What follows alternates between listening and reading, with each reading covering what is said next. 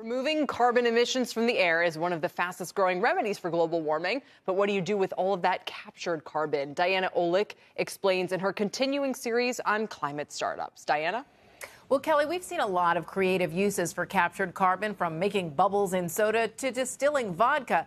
And now, shall we say, another brilliant idea. Lab-grown diamonds are becoming big business, forecast to reach $50 billion globally by 2030.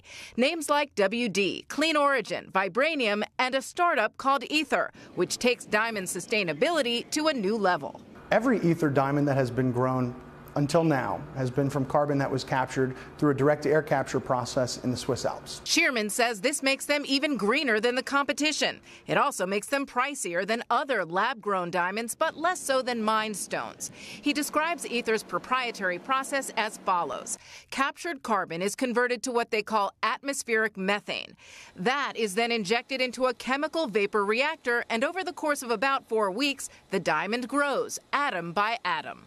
So at the end, we're left with something that is unparalleled in its environmental footprint and meets the strictest requirements for cut clarity, color, and carat weight for even the world's top luxury brands. Aether's diamonds are certified by the International Gemological Institute.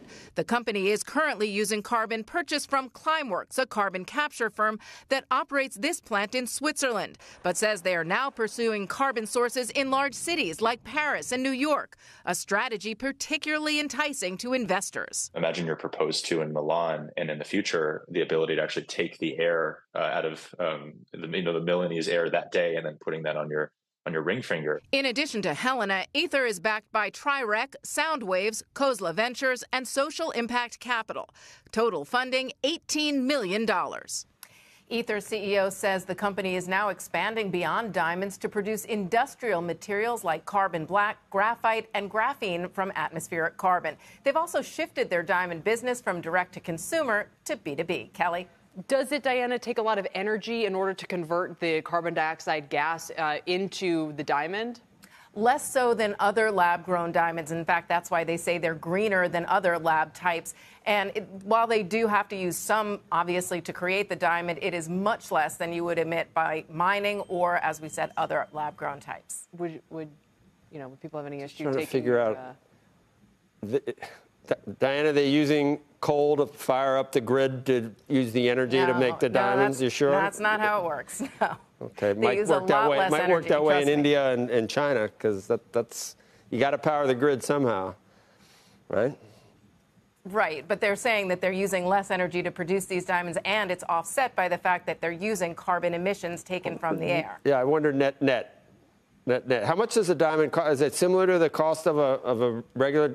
I don't want to. No, it's in the middle. It's in the middle. So it's more expensive than a lab-grown diamond because it takes more to do that carbon capture that they're having to buy from companies like Climeworks. It is slightly cheaper than a regular diamond because it's more expensive to mine a diamond. Diana, my 25th anniversary is next week.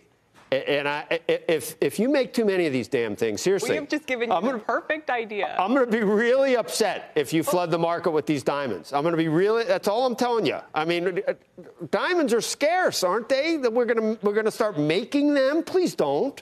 Well, what if you're saving the planet by doing it, Joe? I'm not. Isn't that a little worth it? I think the planet will be okay, Diana. But that you know how I feel about that. Yes, maybe humans, but not humans. I know we'll all be dead. But that's life anyway. I think you should get a CO2 diamond for 25th anniversary. I think you should. I think Aether should hook you up.